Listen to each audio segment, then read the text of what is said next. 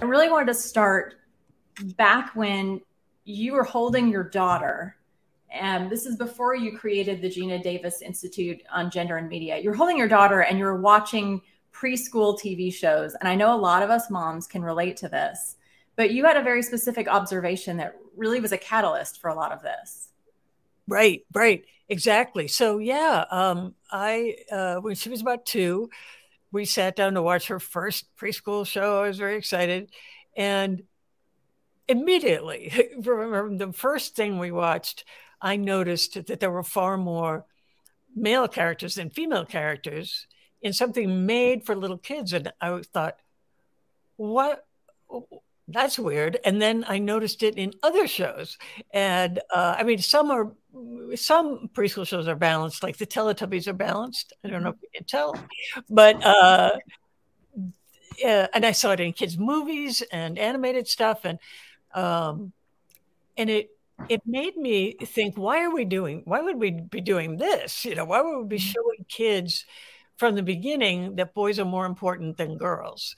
And so I didn't intend to make it my life's mission or anything, but I couldn't find anybody else in the industry who noticed or who thought the same thing. Everybody I talked to said, well, no, that's a thing of the past. I think that's been fixed.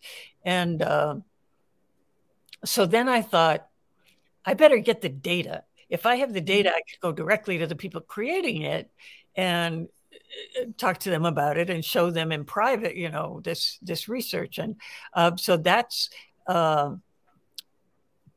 what we did. We got the biggest amount of research ever done on gender depictions. And and it proved to be the right tactic to get people to realize, you know, the change that needed to be made, and made them realize what the problem was. That was kind of how it all started. And so over the years, you've probably researched more than just gender in children's television shows, but you've also looked at gender, you know, age in movies, race. And so can you tell us some of the observations and some of the disparity that you've noticed? And also LGBTQ. So yeah, I mean, we've studied all this stuff backwards and forwards, and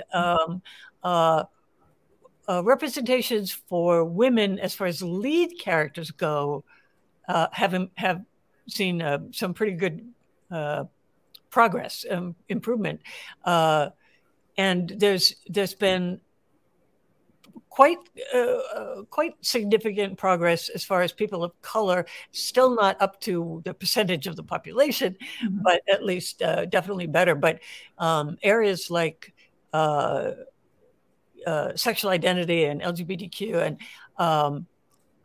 and people with disabilities. 20% of the population has a physical or mental disability, and yet it's only about like 1% on screen. So they're both very, very, very low. And so you know, we want to try to bring the voices of everybody in our population forward, and basically reflect real life, you know, encourage films in front of and behind the camera to reflect the actual population, which is half female and very diverse. So I want to bring this to Bentonville. You decide to launch, and let me preface this.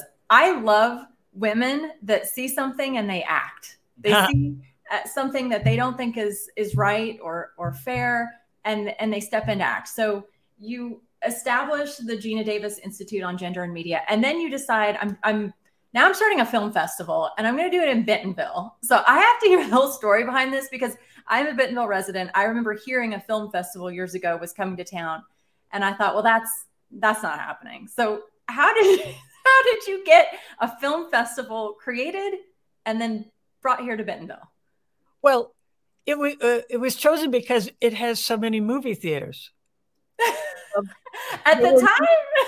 not so There were much. no movie theaters at all when we started. Like, oh, this is perfect.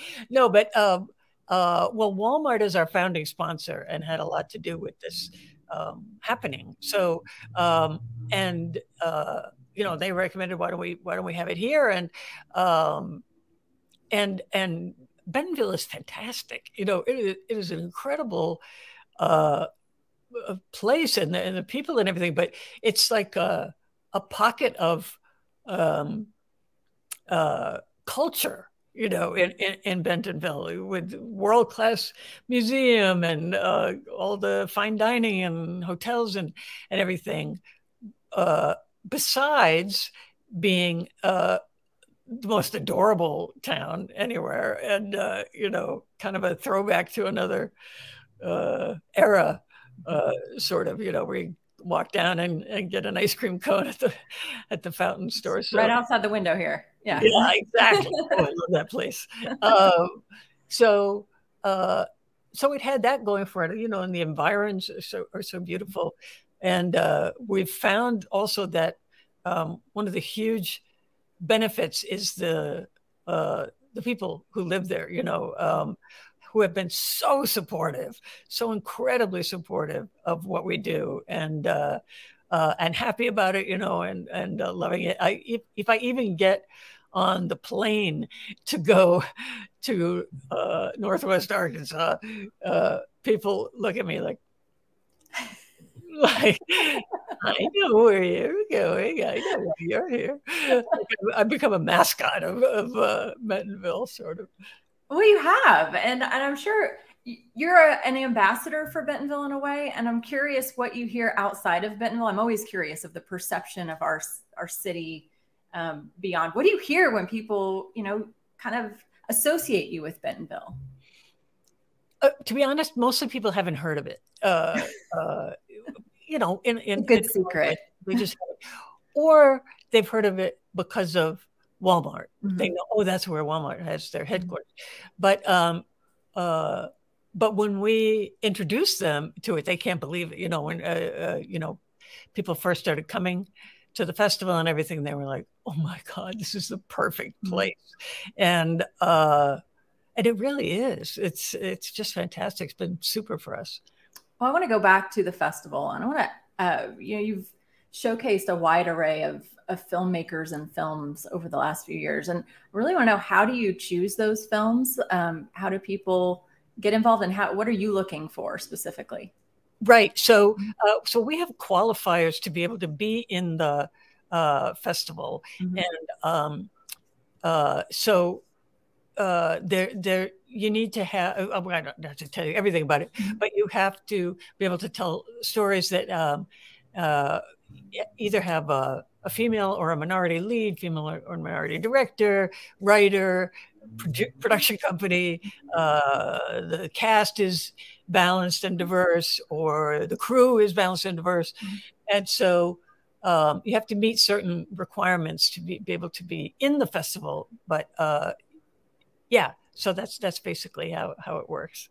And you are the only festival that provide a great deal of support on the back end for winners. And I don't know if a lot of people here in Bentonville know that it's the only film festival that does that, as far as I've read. Well, I don't know if we're the only one, but mm-hmm. but yeah, we have a robust program to try to help filmmakers make their second movie. That's most of them. That's what they talk about is, I managed to get my first movie made, but how will I ever get my second movie? So we have various programs and year-round activities to try to help that happen. Well, so the festivals this year it's kind of a dual track. You have the in-person is June 22nd through the 26th. Virtual is the June 22nd through the July 3rd. And I wanted to know, what can Bentonville residents expect, and how can we support, you know, engage with it, enjoy it? Right. Well, everybody's been so great there, and coming to the movies and walking around and seeing all the attractions and everything. So it's been wonderful. You can you know, get a ticket to a movie. You can come to an event, watch a panel or something, you can come to the outdoor theater, which is now called the Geena Davis Outdoor Theater. I don't know why. We like you here. That's why. There's one event that we have that people might love, which is called Geena and Friends. And myself and maybe 3 or 4 other female actors get together and we read scenes from movies that were originally all male characters. And so then we make it all female characters and see if that works too. And it always works. And it's very funny. It's really funny. People might like that. We also have a volunteer program, which people get involved with. We have a student internship program this year, which had some great benefits. So that's it.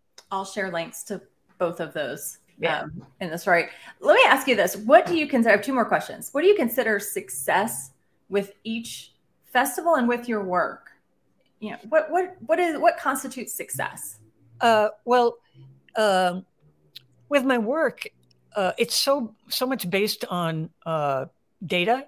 And so it's actually something we can measure very well and know what progress we're making. So that's been very helpful. So we can actually see the areas we're improving and where we need to push more. And the festival, we can see the improvement in how involved Hollywood is in it. And because, we want to support unique and interesting and independent filmmaking, of course, but also we want to impact the majors, and the regular commercial movies to also have much better representation in front of and behind the camera. I want to ask one final question. Movies are obviously a reflection of our reality, but they're also a wonderful escape when we're watching so many things in the news these days. I want to just ask if you could share with us a movie that you like that makes you feel uplifted. Oh, the movie that has meant the most to me recently is My Octopus Teacher. This is a documentary. Yeah, it's amazing. I really recommend it. It's an amazing movie. I've watched it a few times now because I just love it. So we all have homework before the Bentonville Film Festival. We have to watch My Octopus Teacher. Yes. Geena Davis, thank you so much for joining us. It was so nice to see you and get to chat with you today. You too. Thank you. And it's a female octopus. Perfect. Very on brand.